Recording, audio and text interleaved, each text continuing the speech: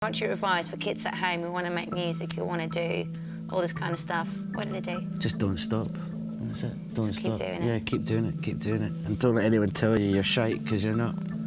Keep creating the vibes. Yeah. It was like, I remember I turned around to my dad and I said, look, I want to get into music. And then he turned around to me and he goes, wait, so what instrument do you play? I go, I don't play any instruments. Can you read music? No, I can't read a note of music.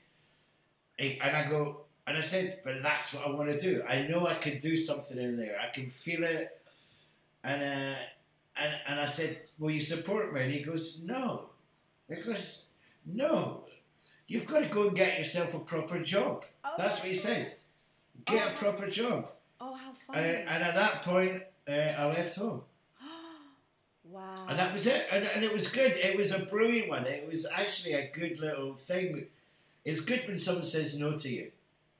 Because it actually instills, like, I'll show you what.